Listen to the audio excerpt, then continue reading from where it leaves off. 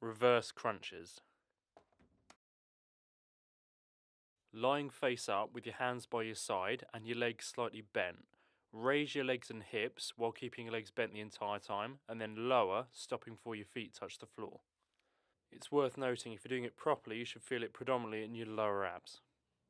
The most common mistake with a reverse crunch is basically raising your hips up and going a bit too far back like I am now, as if you're going to get in some kind of a weird yoga pose.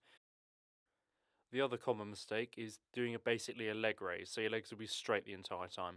With a reverse crunch, you want to keep your legs bent, reason being it puts a lot less stress on your back. If you're starting to find the reverse crunch a little bit easy, do it with your head off the floor, that'll make it a little bit more difficult.